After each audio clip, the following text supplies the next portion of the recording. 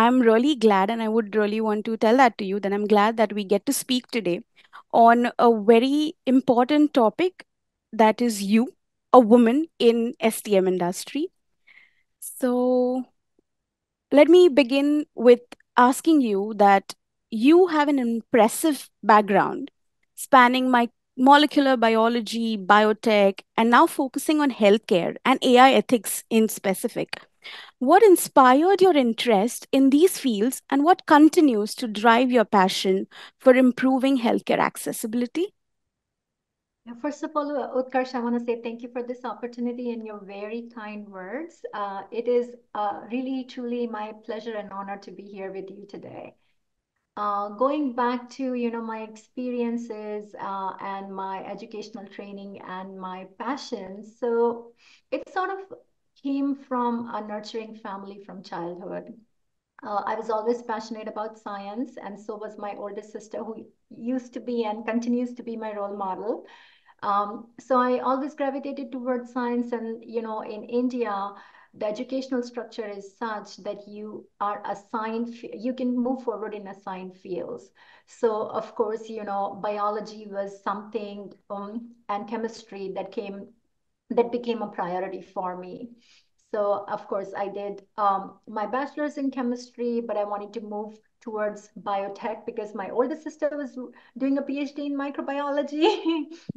So again, getting inspired by her, I moved into biotech and then molecular biology and into research in two different kinds of cancers. So science remained a calling, but as I was doing my postdoc, I was introduced to the world of scholarly communications and scholarly publishing, which as a grad student, I didn't even know was a field that existed.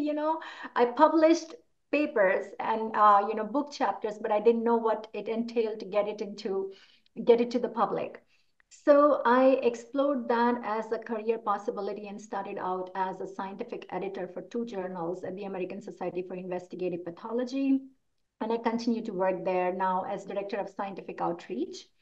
So I think my journey has been sort of staying passionate about what I like, but stumbling upon new, challenges and sort of exploring how that shapes my thinking and how that may impact the world. So in 2019, we started a new topic category for one of our journals on AI and computational pathobiology. So from all my training, I didn't know what that meant. So I took it upon myself to start going to AI-based conferences with healthcare and pharma tracks. And this is way back in 2019. And it was an amazing world of innovation. But I couldn't help noticing that folks were not focusing on the ethics and regulation of AI in the healthcare domain, which to me was paramount. So essentially, since 2019, I started networking with people who were working on AI ethics in different domains, especially the healthcare domain. And so that's my journey into the domain.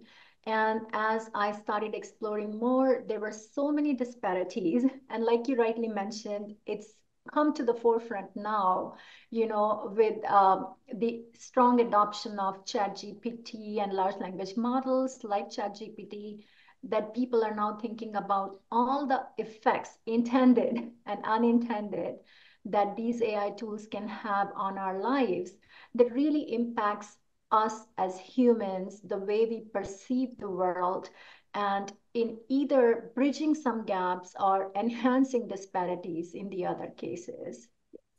I'll stop Yes. there. Yes, yes. I think I absolutely agree with what you said. And like as the field of AI grapples with risks of bias in algorithmic systems, let's say. So some argue for the value of diversity, including more women creators, like how you mentioned, when it comes to coding, or it is supposedly and preconceived to be a male dominant area where we have a lot of engineers. Who are males. Uh, and at all stages of the AI life cycle, as you also mentioned in your previous answer, that a lot of big names in the AI world are of males. Do you agree? Is that what really matters the most? And how exactly can gender diversity strengthen the development of ethical AI system? You've partially covered this thing in your previous segment, but then I think we could help with emphasizing a little more on that. Right, right. And so let me take a step back Yeah, and let's just think about women's health, yeah, right? So till the time that, I was a growing, uh, till the time I was a growing girl child, I was fine and I didn't know the struggles of having menstrual cycle, for example, and that is still different for each and every woman because not everyone experiences endometriosis and that could be very debilitating for a lot of women, and it's not accounted for in terms of if women are able to work or not, should they be getting some time off, in these specific instances. So that's one example, right? Not all women have children, so not until I actually became pregnant did I realize some of the struggles, and it could be different for another person. For example, if you have gestational diabetes, right? mm, So all the procedures surrounding your pregnancy change completely. Like I still cannot attest to what may happen because thankfully I didn't suffer from gestational diabetes like some other of my friends. But that's something that I could never explain to someone who's in the drug delivery or pain management or clinical care setting, right? Um, Postpartum um, depression, it's real, it exists. I remember having conversations with my husband about it. And unfortunately, we do glorify a woman being pregnant with, everything positive that comes with it. But there is a taboo about talking about what happens afterwards because essentially they're left on their own with a child to feed and take care of, right? So those are the challenges that are ignored, especially because they're not talked about in the open. Not everyone sees the same exact situation, and men are completely oblivious, despite the support they provide, are oblivious of actually what's happening inside and outside a woman's body. You can think about similarly menopause. Different women undergo different sets of symptoms, and it doesn't last for like an hour or two. It lasts for days and weeks and months and years in certain cases, right? So now think about building any of the products, services, drugs, care regimen, or even I want to say a variety of drugs that you may need in pain management or the management of a particular disease for a particular woman. Nobody can provide or answer the questions adequately other than the women who are actually suffering from these diseases in a particular setting under a given set of interactions, and that could be very different for different women. And now we're just talking about the developed world here. Like take this to rural settings where they may not even have access to doctors, they may not have access to transportation, and the challenges change, right? So when you're building a product as an investor, as an innovator, as someone who really want to bring about a difference, would you want to take under consideration the needs and the aspects of care, excuse me, surrounding your end user? Or would you just think this is a problem, this is the solution, and this is how I'm going to go about it linearly?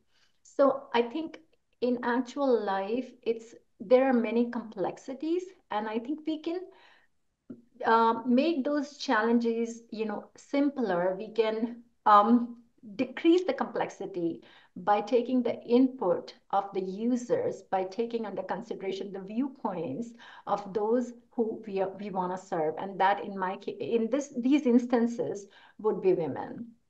yes. Speaking of socioeconomic biases and geographical biases as well, being an ethicist yourself, you may sometimes feel like at several structures or at several systems, ethics are literally put at a toss, right? People are potentially just aiming at going from point A to B without having to, like you mentioned earlier as well, the output is what people are more focused on without having to understand really the process that it get is involved in it. And again, your security, your privacy, all of these things are a little at stake, as we may say. In this scenario, what kind of ethical compliances would you envision in the future? When you're using an app, how much information do you know? You know, an AI-based app, what kind of information is that app collecting on you? Do you consent to it? Do you know how it could be used in the future? Like there's so many data breaches, even, we all do groceries, and I have been a victim of data breaches where the hacker stole the credit card information from the store. So that's something sort of beyond your controls.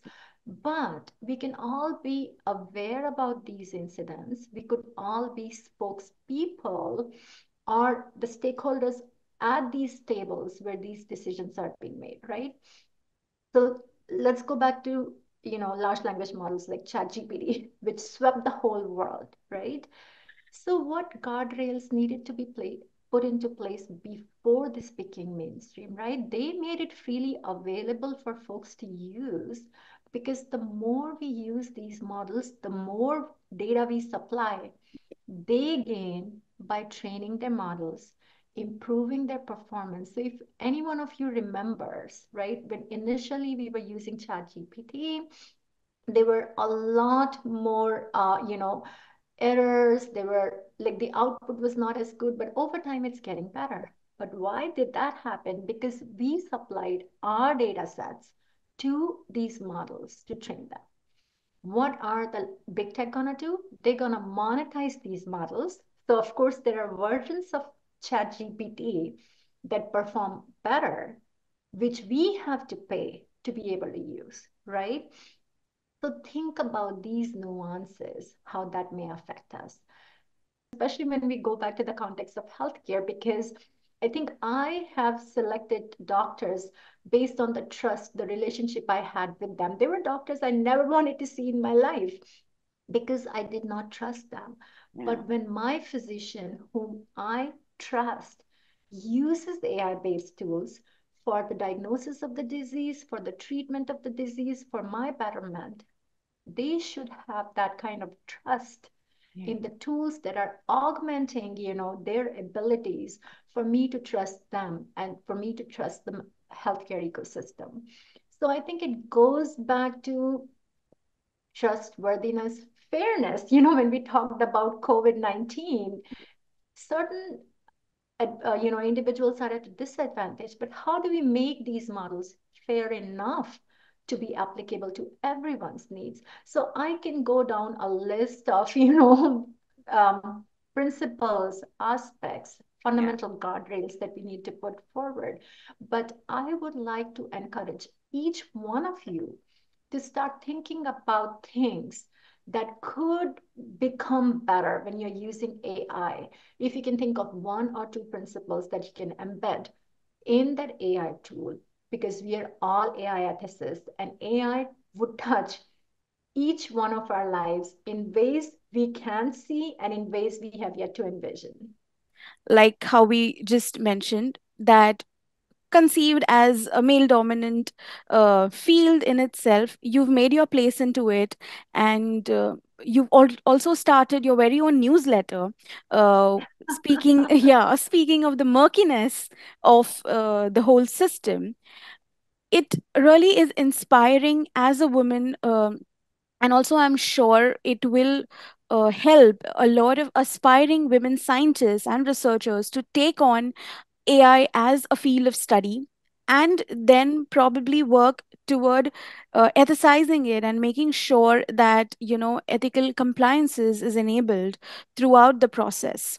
Uh, with that being said, in your opinion, what role should investments in women play in bringing women at the forefront of research and academia, especially when they're pursuing um, a field of study that is not generally being taken up by women?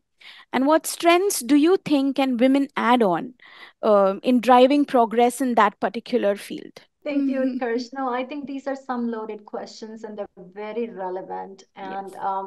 you know, I mean, my mind is going in so many directions. There's so much I want to say. I also want to put in a plug. Well, thank you for putting in the plug for the newsletter. And I wanted to say on that aspect, you have to bring your own tribe. As a woman, there are many challenges and they're real. The things that men do or men may like to do, for example, if they're setting themselves up for a promotion, when looking at men, sometimes it's like they have the potential to do that job, so they should be promoted. When looking at women, you have to first do the extra work, prove the worth that you can, and then you get promoted for what you have already achieved. So that is a disparity in many cases. So when you think about, what could be done to help women in a professional setting, women and allies who are men, you know, should think about these considerations. I had been in several conversations with several of my mentees who happen to be women, and they say, for example, I know in my own instance, when I was pregnant or when I was planning a family, certain opportunities were not presented to me because, it was perceived that, starting a family, I would be taking a step back from my career, right? Thankfully, I had support systems in place that did not impact my career, but that doesn't happen with every single woman, right? So give women the time, space, and resources and the opportunity to make that decision for them. Do not make those decisions for them because that impedes their career development. And please do not do that. I want to go back to your question of, supporting women investors and women in AI in general. So I'm also the program manager for Women in AI's Accelerate and Raise programs. So essentially, these are programs where it's put into place by an entity and organization, another not-for-profit called Women in AI, which has many chapters across the world. So there's a global footprint. So we bring in folks who can train women to generate funds, venture capital for their innovative AI products. So essentially, we'll provide them with tools and resources and also help them prepare their pitch decks so they can go in the real world to get some funding for their startups. And it's very surprising. And you, thank you for mentioning about the 100 women of the future. And I'm very fortunate and really, really humbled to be in this company because if you look at the other 99 women, they are doing groundbreaking work in the field of innovation. And that's just not limited to AI, it's like virtual reality or augmented reality, right? So I think everyone, each human has the basic um, ability to be intuitive. They have the ability to be creative. In addition to that, we tend to be caregivers. So women come with a lot of empathy. They come with a lot of energy to support the team. So the reason why you may see a lot more men in leadership is because, sometimes they could be dominating, commanding, dictating, directing, but women try to bring the whole tribe together. So when you're thinking of a woman leader, they will be working in capacities to elevate the entire team, not just highlight their individual contributions, which will let them, get on top. And a very recent example, I was in conversation with three great women leaders, and they had the ability to continue in that position for another year or give somebody else a chance to come in. Each one of them to me said that, and they provided arguments why the other two should stay and one of them should take a back seat so that we can serve the need of the team, the community, and the organization that they were serving. And the only one thing I said to them, think about what a man would have done, right? So you have to start thinking about your own interested time too, because so my doctor told me this, and I'm now an airplane mom, so they essentially tell you to put your mask first so you can support the people around you. It could be your children. So we have the natural tendency to first help people around us before helping us. But think about this: put your mask on first, because you're not just going to elevate yourself, which I know you do not want to do or boast about, but you're going to elevate the whole tribe. You're going to elevate your whole team. You're going to elevate your whole organization. And that's needed. Yes. Again, I think we circle back to women inspiring women and women building women, with these thoughts coming in place. And I think we are running out of time at the moment, and it's been an amazing talk so far.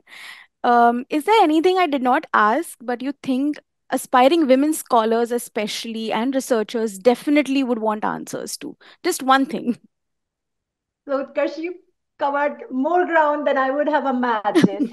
But one thing that I'm passionate about, and I always say to everyone, dream big, and don't be scared to share your dream with the world. You are what we believe is what we achieve, is what I heard from someone and I agree to it. Don't let someone else tell you what you can and cannot do. It has happened in my own life when I had passions, I had dreams, and I talked to some people who said, no, you've achieved enough, or why would you want to transition, or why would you want to do this? No, this is going to take you to a whole different level. They discourage me. But be true to yourself. If you think about something, you believe in something, you can achieve it. So go after that. Don't let yourself or anybody else hold you back, because you can achieve what you believe in. Absolutely, as you said. And on that note, I think a very strong closing statement that I would like to get from this is that don't let anybody confine you to the limits that they think is what you are built on or what you can strive with. If you decide on what Absolutely. you want to do, the sky is the limit.